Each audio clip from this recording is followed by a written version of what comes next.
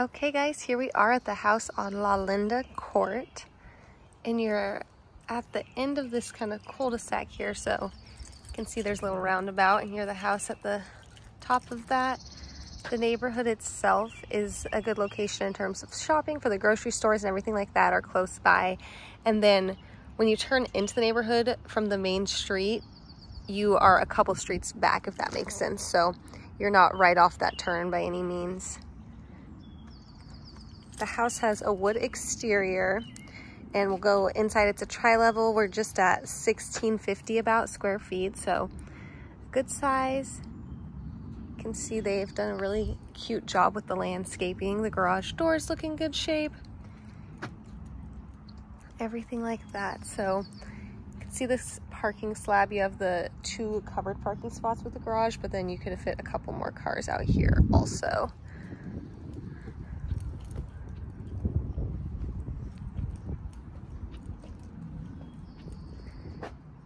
We'll head on inside. Okay, so right when we walk in the front door, we can have the open concept kitchen and living space.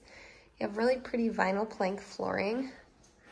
The tone of it is really pretty in my opinion. Off to the right here, you can see the living space, dining area, all that. So if you have bigger furniture or smaller, I guess there's a lot of ways you could configure just because the way it's laid out. So that's really nice. You have a wood burning fireplace right there. Let me turn these lights on. There we go.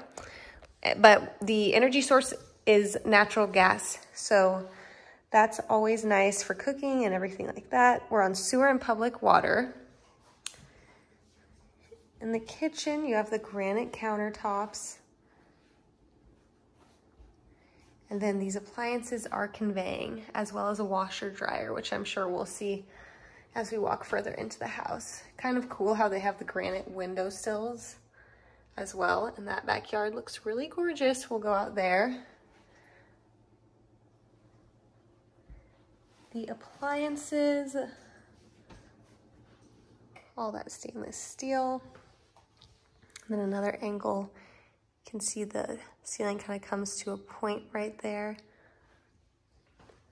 And a lot of cabinetry also. Let me open a couple of these for you. So this to me looks more like a pantry sort of setup off to the side here, and then you have all the additional cabinets and drawers.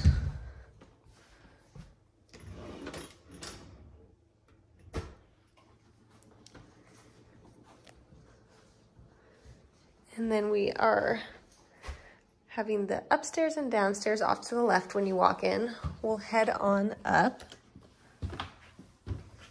So you can see it switches to carpet right here. We'll go to the first bedroom right on the left-hand side here. Really cute. Not a huge size, but you can see they have a couple furniture pieces in here. And by no means does it feel crammed.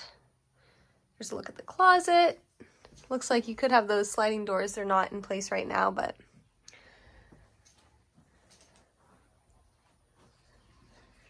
and then we'll go to this one here. And the listing, I believe, said that these are the custom bunk beds. So that is really cool. If you have kids or something, this is a super fun space. And you can see there's a little spot for a desk underneath. And it's sleeping 3. So that's awesome. And then again, same thing with that closet.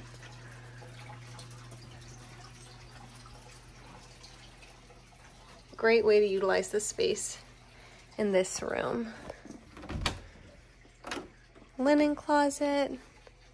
So you can access up there. The access point, and then the ceramic tile going into this bathroom. Really pretty countertop here. Cute little vanity. And then you have some kind of cohesive with the flooring with this ceramic right here in the tub shower and a fiberglass tub. And then we will head into the master suite.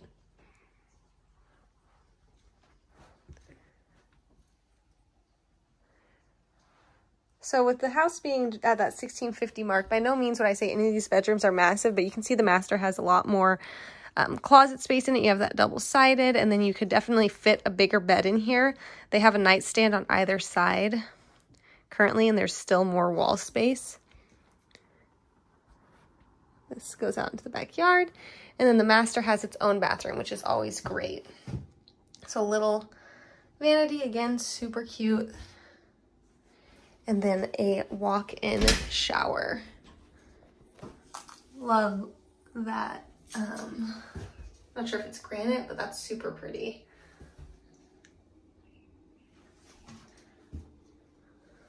It's a really pretty shower. So let's walk down onto that bottom level. There is forced air, so you can see where some of the heating is going to be on the floor there. And we'll walk on down.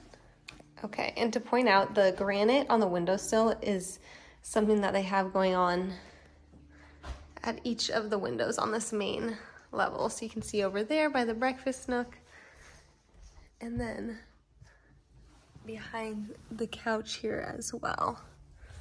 So that's a pretty detail. We go down to the bottom floor. On the right hand side here is a coat closet, which is straight across from that front door. And then another little change in the flooring when we reach the bottom level here. And then just a great open space for entertaining or gaming room or anything like that. Another wood burning stove right here. So see, they utilized it as an office space. Over there, music area, there's plenty of room. And then off to the right here, we have some storage under the stairway. And it looks like the door was removed on that one. And then we have the laundry room. Nice size. You could always put a little changing or folding table over top of that to fold the clothes on and kind of create a little cubby for them is always cute. And then there's a bathroom down here, which is nice. Very similar to the upstairs ones, just no shower or anything.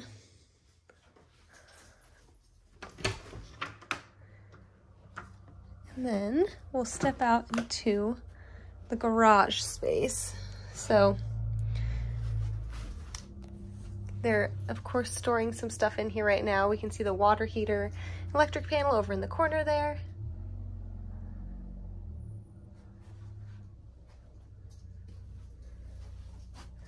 This is that 2-car garage. And we'll finish out in the backyard here, which is kind of the star of the show in my opinion. It's so beautiful out here. There's tons of space for entertaining. Of course, right now we're under this covered patio, which is really beautiful. They do all their grilling and stuff out here. You can see they can fit quite a bit of seating also, which is nice with the weather we've been having to have that covered space. We'll walk over to this side.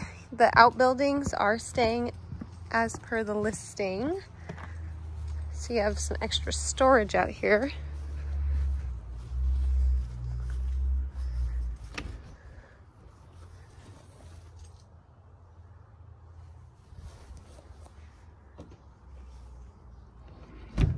We'll walk down on this side before we go over to that fire pit area.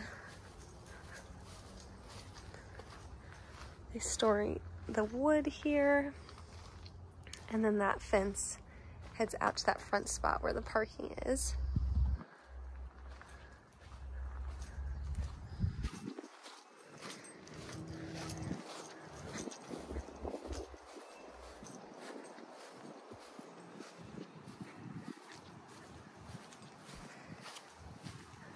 This yard feels so big. I don't know if I said we're just at 8,300, just under 8,300 square feet for the yard, but I feel like they utilize the layout so well.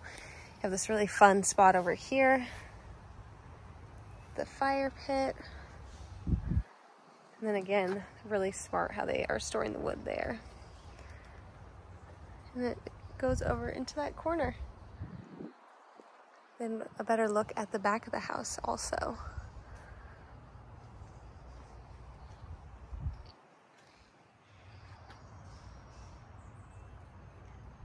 Okay, so I just left that kind of roundabout, and this is some of the other houses in the neighborhood. I wanted to make sure I caught a little bit of that. You can see some people have some maybe RVs and sort of the campers and such parked in their yards, but overall, you get a sense of pride of ownership.